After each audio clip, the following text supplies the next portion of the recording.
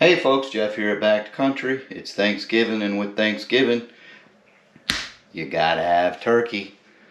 So I'm gonna show you how I do my turkeys, at least one way I do them.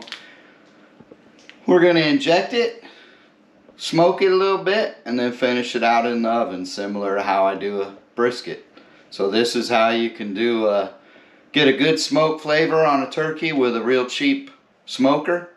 And it's just an easy way to do a turkey. So let's get started. Obviously, the first thing we gotta do is get this thing out of the bag. It's been defrosting for, I don't know, I think a month. We left it just sitting outside. Smells a little ripe. Nah, just kidding. We defrosted it for a couple days in a cooler, so it should be good and thawed. And just want to get it out of the package, remove all the giblets and everything from it, and then we're going to inject it. The big thing to remember, if you've never done your own turkey before, remember to remove the giblets. You don't want to leave that stuff in there. Also, check it for ice. Even though we've been defrosting this thing since what, Monday we got it out? Yeah, we got it out on Monday. Today's Thursday. There's still some ice left in it, so amazing how long these things will stay frozen. And take out the neck as well. So we've emptied it out. Now what I'm going to do for injecting, there's a whole bunch of different seasonings out there you can use to inject your turkeys. I have a few favorites. CajunInjector.com, I believe, is one of the companies. They make some really good flavors. And Tony Chachere's. These companies may have even joined together. I don't remember. But this is a Creole butter. And Cajun Injector also makes one called Creole butter. Like I say, the companies may have merged now. I'd have to look that up and see. I think maybe I heard something about that. A couple of companies merging. So, bottom line is, it's a real good flavor sauce that is good injecting turkey or chicken. Just about any type of fowl, I imagine it would be good. Basically, just take your bottle, shake it up. Now they typically come with a injector. You'll see it, you know, wrapped around the bottle, and that makes it real simple. If you do it all the time, then you typically have a drawer with several injectors in it. I've even got some fancy injectors, but I tend to use these cheap ones more than anything. It's, again, pretty simple. I will take my injector seasoning and pour it into a little bowl or a cup or something, just so that I don't stick my dirty needle into the jar, because I'm not going to use the whole jar on this one turkey. Because what I'm going to do this one what I'm going to call a 50-50. I'm going to do one side of it in the Tony Chachere's Creole butter, and then the other side I'm going to do in Frank's Red Hot. So if you like buffalo wings, you can take Frank's Red Hot or buffalo sauce, any of those, and inject that into your turkey, and it gives it basically a buffalo wing type flavor. It's really good. Now, if you, well, it's not working out good. If you inject one of these, I'm going to do it on the smoker, and then from there we're going to put it in the oven in a poultry bag, a big oven bag that's made for turkeys, so it's giant. And that's how we're going to finish it out. If you wanted to do something different, I mean, you can inject this and do it in a deep fryer. So if you like your turkey deep fried, then same thing. Inject it with the seasonings that you like, and then do it in your deep fryer. You can also If you get a small one, now our rotisserie will handle about a 10-pounder comfortably. If we get bigger than that, it's a challenge. So I tend to try to get a small one if I'm going to do it on the rotisserie. But that's a real good option as well. It comes out delicious. As far as injecting, I'm just kind of moving my needle around in there and filling her up with this injector seasoning. It's not really difficult, not rocket science. Just shove the needle in there and inject away. Know where your meat is. You know, you got your drumstick, your thigh, breast, wing. Now that breast is huge. It's all along here, so you got to inject it more than once. And then your wing and wing drumstick, get that. And that's all your major meat parts. Unless I forgot something, I'm pretty sure that was it.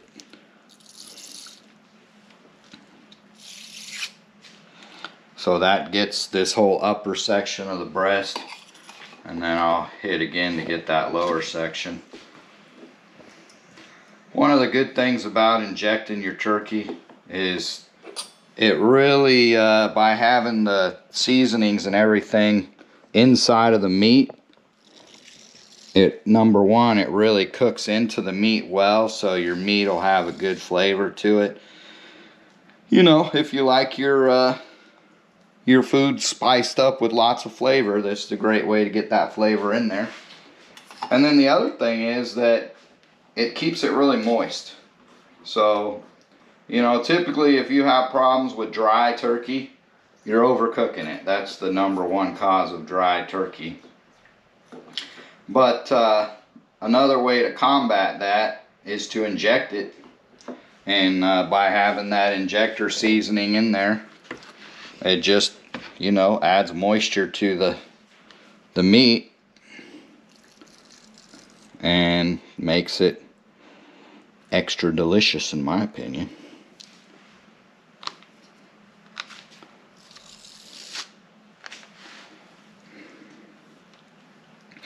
And you can see when you pull it out, it leaves like a little hole, and sometimes the back pressure will push some injector seasoning out that little hole. So what I like to do when I see that coming out, I just take my thumb and rub it a little bit, and that kind of closes that hole back up and keeps all that seasoning on the inside so it doesn't just leak out.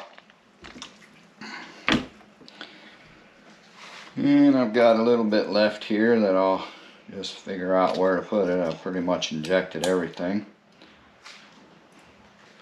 But I can't pour this back into the bottle, obviously, because it's contaminated. So I'll just put a little extra in the breast here. Since the breast, the white meat, is typically your drier meat anyway, injecting it a little more heavily will just make it that much better. So that's the Tony Chachere's butter, Creole butter. Now I'm going to do the other side with some nice buffalo or Frank's Red Hot. You know, we put that beep on everything sauce.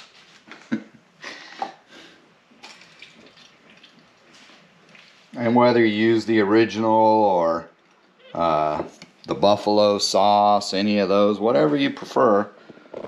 I mean, at the end of the day, that's really the flavor that you're giving it, is kind of buffalo wing type flavor. And I like that flavor.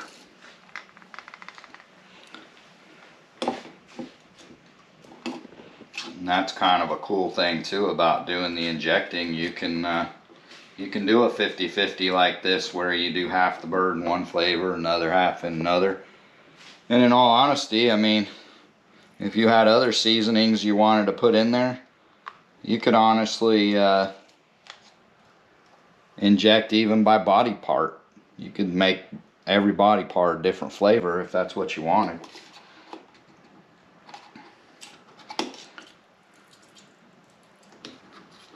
I think you get too many flavors though, it might get a bit confusing.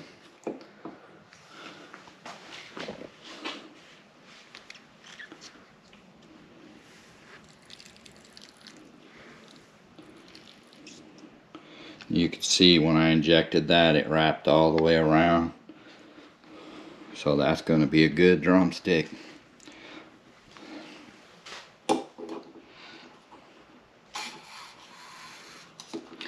And how much you put in there is really up to you. I typically put whatever I can get in there. If you put too much, it tends to just run back out. But I do like my meat to be full flavor.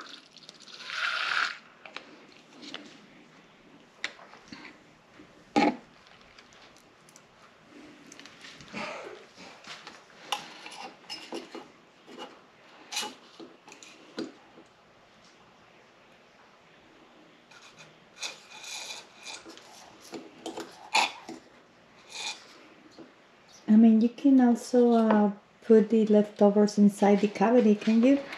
Yep, that's another option too. If you got some leftover sauce after you've injected it all, and you just dump it inside. I mean, it's all gonna add flavor to the bird. Just be kind of sauteing in its own juices. Now, if you do that on the rotisserie, a little bit harder because it's turning all the time, so it tends to dump all them juices out. But like this, on the smoker and then in the oven, it'll do just fine. So I think that's pretty much, we've injected it all. And next thing I like to do, I like to season the outside.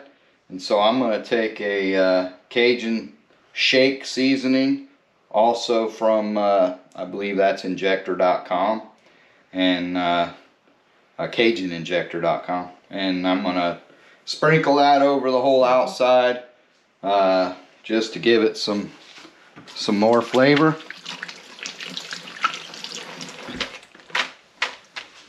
That way you know, everything's full of flavor.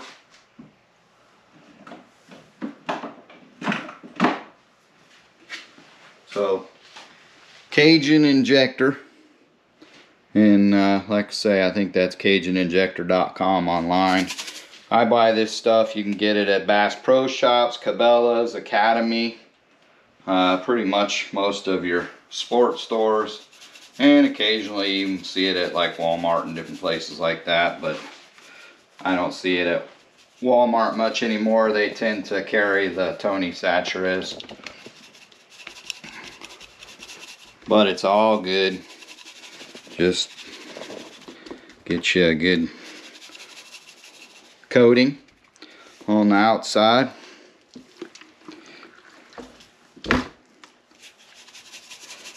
I like to sprinkle it on good and then kind of pat it in so it sticks and doesn't just fall off, because it's a dry seasoning, so the turkey's generally a little bit moist, and that'll make it stick.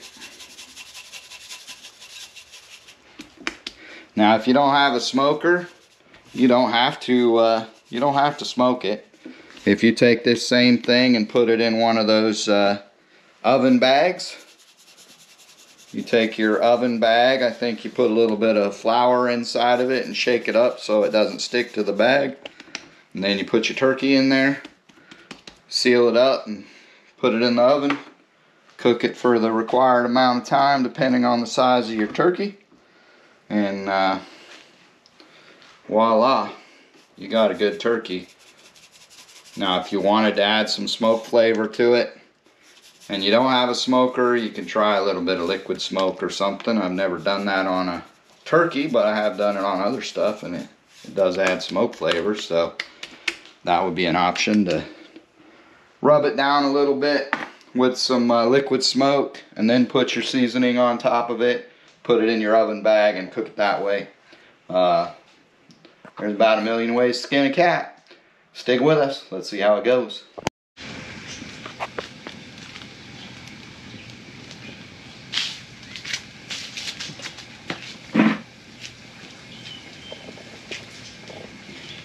Okay, our charcoal's getting hot.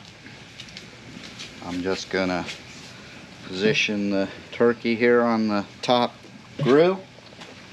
Our drip bowl we filled with water.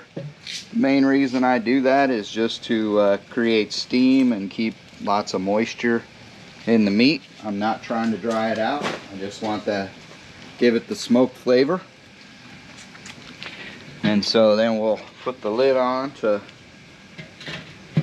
cover it. Now this is about, you know, one of the cheapest smokers you can get. I've had this thing since like 1995, so it's old. We took some hickory chunks, soaking them in some water, and I'm just going to put those into the fire,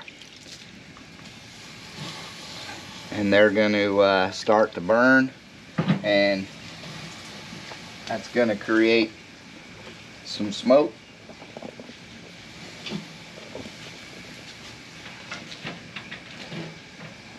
Close that up.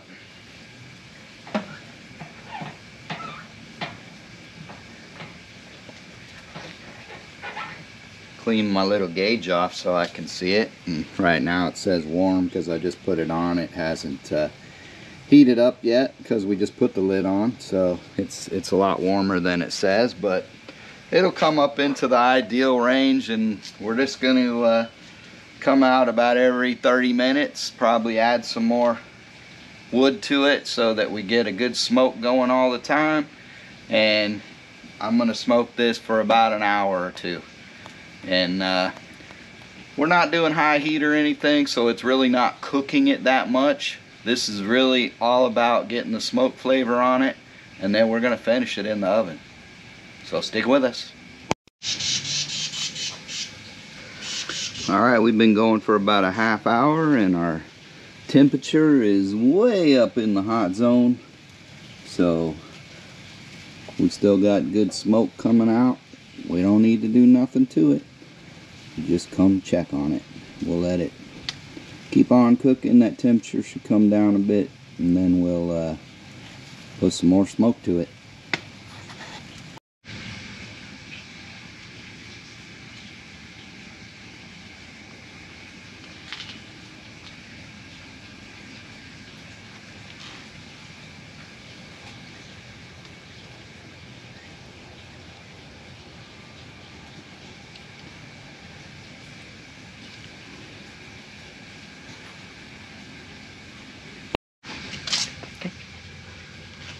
Alright, so it's been about 2 hours and 15 minutes. We ran a little overtime because the oven hasn't been available.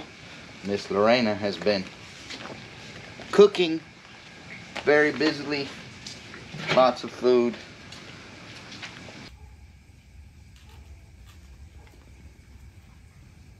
So like I say, the turkey's been on here for a little over 2 hours. And it is not ready yet. It has definitely got plenty of smoke flavor. I mean, you can see the color and everything of it. But now it's got to go into the oven to finish cooking. So we're just going to take this off of here. We're going to transport it to the kitchen. And we're going to put it in an oven bag, seal it up, and finish it out in the oven.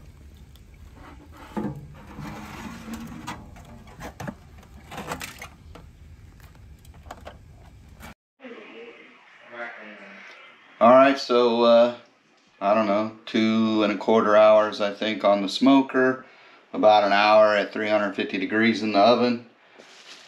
It's all done, good to go.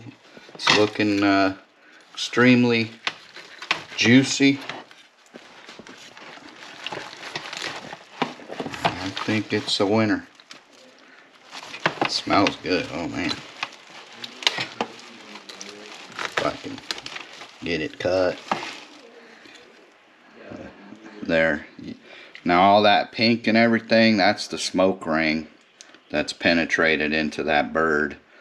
And of course the meat is all dark meat here, so cooked beautifully, moist, tender, not overcooked. So we're going to call that a winner. That'll be the best drumstick ever.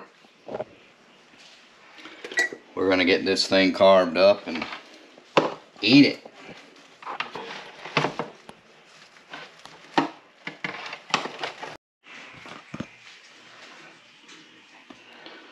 So there's the breast. I mean, it looks perfect. Nice and moist. Good color. This is the Creole butter seasoning side. But just like it should be. Perfect. The key thing about a good turkey is when you're cutting it and the juices are just coming out of it like crazy. It shows you that it's not overdone. You want it to be just juicy. That's just beautiful. Perfect. Perfect, perfect, perfect.